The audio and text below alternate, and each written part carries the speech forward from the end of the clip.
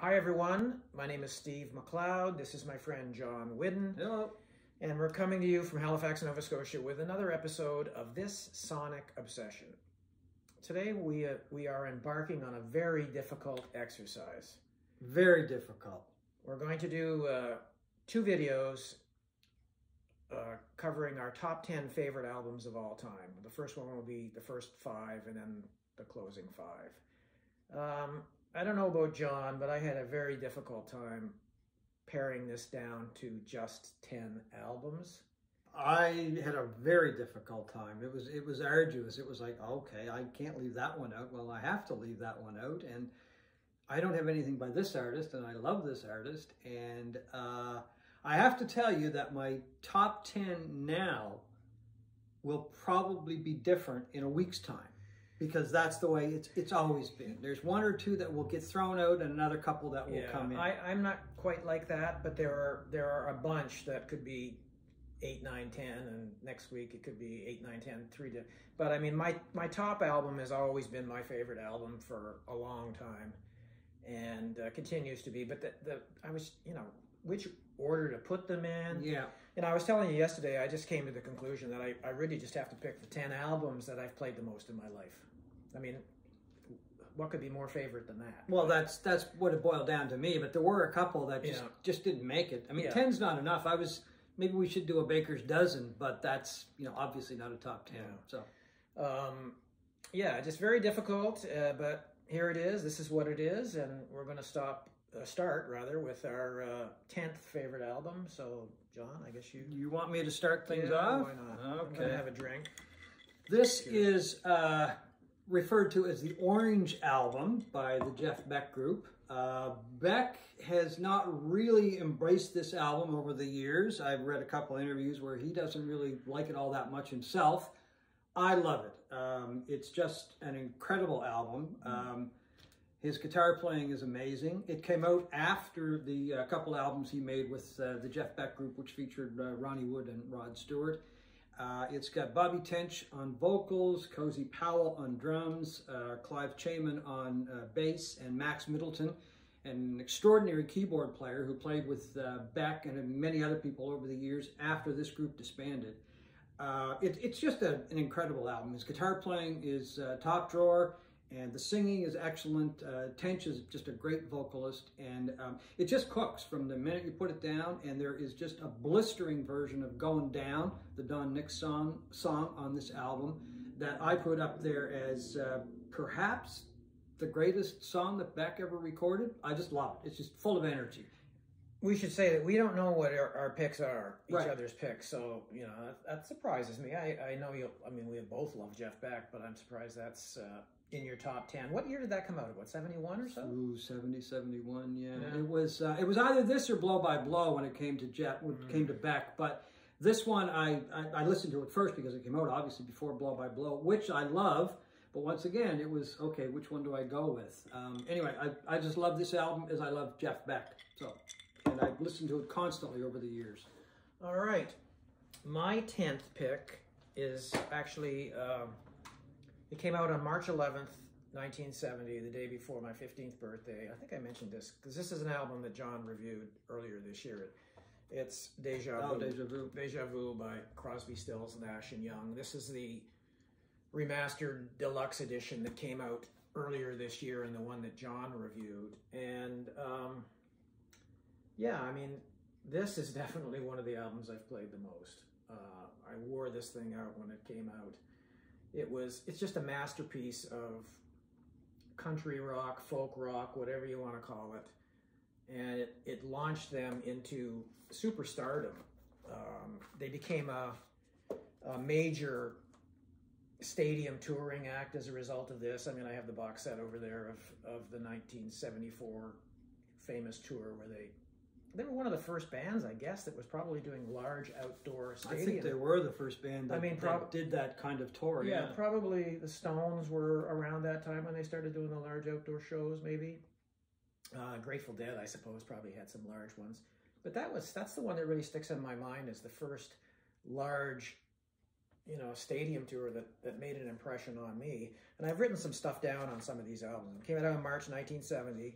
It topped the charts. It had 3 top 40 charting singles, Teach Your Children, Our House, and Woodstock, which was, oddly enough, it was a Joni Mitchell song. That's not what makes it odd, but the Crosby, Stills, Nash and One were the first to actually put it out. But it also came out twice that year, 1970, 2 other times in 1970. Joni Mitchell put it out shortly after that. And then there is, do you remember the other one? Matthews Southern Comfort, wasn't Yeah. it? Ian Matthews, a British group. Yeah. Yeah. And that's my favorite version of it. Oh, really? I just love that song. Oh, It's okay. just a fantastic song. And of course it has the Neil Young classic, Helpless, which, I don't know, I mean, might be, certainly it's one of Neil Young's greatest songs. Oh, by all means. That happened to be on that. And I also wrote down here that in 2003, I don't know what it was on the latest Rolling Stone list, but in 2003 it was 148th. Gee. What a bunch of dopes. I guess you don't agree with that one. Okay. Anyway, it's Deja Vu. Fantastic album. Okay, so my 9th pick, I guess, is American Beauty by the Grateful Dead. Love the Dead. Have way too much material by the Dead. Most of it is live. But I love this album. A lot of people would say Working Man's Dead is the best studio album. I disagree. I think this is a much, I shouldn't say a much better album. It just, I don't know, it works better for me. I love Working Man's Dead, don't get me wrong. But this one just, I don't know. I think the songs are written better. There seems to be more of a group effort on this one as well. And I don't know, it's just, it just works from start to finish. American Beauty by the Grateful Dead. Okay, good choice, I guess. Well, it's not my top 10, but you know. My next one is, my number 9 choice is one of the greatest pop rock albums of all time, Rumors by Fleetwood Mac. This happens to be the 2011 edition, I think, that came out, that was mastered by Kevin Gray and Steve Hoffman, and it's just a stunning version of this record, which is already stunning no matter what version you get. It truly is one of the best sounding records in rock, all of rock. It's one of those albums that's, I think I've said it before, it's like a perfect album. Every song is a hit. Very good on this album. Every song's a hit. Yeah, I mean, I haven't listened to it in years, but I remember when it first came out thinking that's just, every song is great, you know, and it just flows from start to finish. You had 3 really good songwriters in Lindsey Buckingham, Stevie Nicks, and Christine McVie. Yep. And virtually everything on this was a hit at one time or another, like Don't Stop, Go Your Own Way. It's also one of the you know, there's a fine tradition in rock and roll of breakup albums. Yes. And that fits in there. Yeah, and this is one of the best breakup albums of all time. The band was imploding, and it created this incredible tension that resulted in great art, which often happens in situations like this. It's impeccably produced. This was the album that, Lindsey Buckingham really came to prominence as this incredible guitar player, yeah, incredible songwriter, incredible singer, and a great songwriter. And it hasn't been equaled by many albums, I don't think, in my opinion. Anyway, Rumors by Fleetwood Mac. Okay, my 8th choice is Dixie Chicken by Little Feat. This is an extraordinary album. Once again, there's not a bad track on it. I think it's, once again, a perfect album by a tremendous band, a band that has never got its due and probably never will. I believe they're still touring now with, obviously, people filling in the holes from the people that have left or have unfortunately passed away over the years. I've seen them live a couple times. The first time they were amazing. The second time they were pretty good. But this album to me is it's the peak of Little Feat. Other than a live album they did, Waiting for Columbus, which could have been on this list as well because it is up there in the top 5 of all live albums ever produced. But this album and this band, it's really unfortunate because they've always got sterling reviews from critics. I mean, they've always been a critic's choice, starting with their first album. And for some reason, they just never caught on with the general public. I really don't know what it is. It's not really that hard to grasp the music. It's just got a real good rhythm to it. The lyrics are great. The musicians are just incredible. Lowell George was a tremendous guitar player. Richie Hayward, one of the great drummers in rock and roll. Some great vocalists in this band with Paul Bourret, not Bill Payne, but Paul Bourret. Lowell George, of course, before he passed away, and then later on with Craig Fuller, he handled a lot of the lead vocals. I just think this album is great. One of my favorite albums of all time. I still play it all the time. I think part of the problem with them was they were lumped in as a Southern act, right? You know, and, yeah. They were actually from California, I think, right? Yeah. But they were sort of lumped in, I guess, by Dixie Chicken and names like that they were in with Molly Hatchet and Leonard Skinner and the Allman Brothers, which is a good thing to be lumped in with. But I think there was a bit of a aversion in a lot of people to Southern rock, I think. Yeah. And I think they were misconstrued a bit as a Southern rock band when they were kind of rootsy. Oh yeah, and that's a good point. And funky, but they were very funky as well. Oh, very funky, very funky. Great musicians and a great band, and like you say, Waiting for Columbus is one of the great live albums of all time. And the unfortunate thing, I'm not really a big fan of the Rock and Roll Hall of Fame, and I don't want to get into that now, but they're not in the Rock and Roll Hall of Fame. They should be. They should have gone in a long time ago.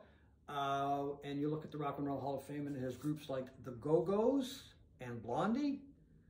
I'm sorry, they're just no comparison. I mean, they're not. Those two bands aren't even in the same league as Little Feat. No comment. Okay, there you go.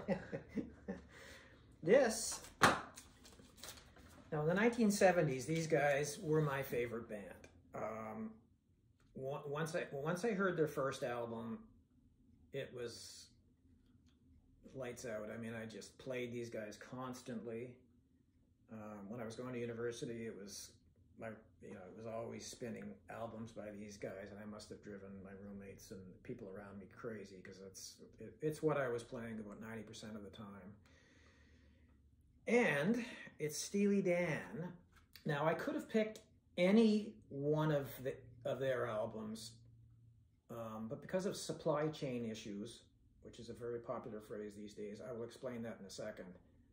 I don't have the album that I would really have probably picked, which was Pretzel Logic. I don't even have it on CD. Oh, really? Well, have you ever tried to find a Steely Dan vinyl album in a record store these days? No, not really. I haven't looked. This is Can't Buy a Thrill, by the way. There have been no remasters on most of this stuff for 40 years. Not remasters, no vinyl issues, period. Of Steely Dan material. Well, there was a reissue of Can't Buy a Thrill that came out in around 2000 or 2002 of this on Speaker's Corner, a German label, which came out in 2002. There's been no, as far as I can tell, no North American issues of most of their catalog, with the exception of Gaucho and Asia, of this stuff. Like 1980 was this, Katie lied, all of this stuff, these great albums, haven't been reissued. And Donald Fagen, what's going on? So you don't have that on vinyl? I used to, but I wore the thing out. Oh, okay. I have a copy, actually. The threads pretty much, the grooves pretty much fell out. That's what happens when you play an album a lot, right? But there is nothing, and I don't know what is going on, why somebody hasn't given this band the reissue program that it deserves. So Donald Fagen, I'm pretty sure you're probably one of our 17 subscribers. Don't you think? I would hope. Well, I hope so. I would hope so. Yeah. Well, now he probably will. He'll check it out. The word will spread. The word will spread. Get on it. Talk to Chris Bellman or Kevin Gray. I know Kevin Gray's a busy guy, but I'm sure he'd squeeze you guys in. People like that. Bernie Grundman, Chris Bellman. There needs to be reissues on this. Like, you cannot find a vinyl Steely Dan album. It could be something to do with the rights and that kind of thing, with who owns the rights to reproduce it. I mean, well, the label last and that kind of thing. was, like I said, 1980. Surely to God. I mean, we're not getting any younger, Joe. No, but I think originally they were on ABC? ABC, Dunhill. So I have no idea who owns. I don't know, but there's those albums now. It's a sin that this stuff hasn't been reissued properly, whether it's by just, you know, a label or like a regular commercial label or Mobile Fidelity or one of these great reissues labels by a top producer, because yeah, here I am holding up a CD. I've got no choice, John. I could have brought my vinyl copy over had I known, but we didn't tell each other. So. Oh, I guess this is just a fantastic album, like all of their albums. This, very quickly, was before they certainly got into their jazzy period. As they went on, they got jazzier and jazzier. This is more, you know, rock orientated, but there was still, you're starting to see the jazz stylings come in on the guitar solos. You know, they had a regular band back then, but they also were still bringing in incredible session players like Victor Feldman, and there's a, you know, Do It Again is one of my favorite songs on this, and this incredible, mind-blowing sitar solo by Denny Diaz. Yeah, just my band of the 70s. It's just unfortunate that they're not getting the treatment that they deserve in 2021. So get on it, Donald. So you put the call out for that one. Yeah. Okay, my next pick is from an artist that he didn't make a bad album. Not some people would disagree with that. I don't think he made a bad album because his lyrics were just incredible. Even the album that he made just before he passed away, unfortunately, but is tremendous, and he was kind of dealing with death. But his name is Warren Zevon, and this is his second album. And once again, I was torn. Is it the first album or is it Excitable Boy? Was that his second album? This was, sorry, this was his third album. There was an album that came out that really didn't get a lot of attention. I think it might have been on ABC or a label a very small label, probably not ABC because it was big at the time. But anyway, then he came out with one called Just Warren Zevon, which was incredible, or is incredible as well. But this to me is just an amazing album. Yeah. It's got Excitable Boy on it. It's got Werewolves of London, Johnny Strikes Up the Band, Roland the Headless Thompson Gunner. Hardly anybody can compare to Warren Zevon when it comes to lyrics because you never knew exactly what he was going to write about. He covered everything. He would talk about very tender, he could write a song very tenderly about love, or he could write about a werewolf of London, or Trader Vic's. Trader Vic's, drinking a pina colada. Right, was it exactly. A pina colada? It was a pina colada. And of course, Mercenary with Roland the Headless Thompson Gunner. I think this is just an amazing album. He once again never got his due, unfortunately. Was it 97? Or sorry, this album came out? Sorry, 77? Oh, gee. You caught me on that one. 78. 78, yeah.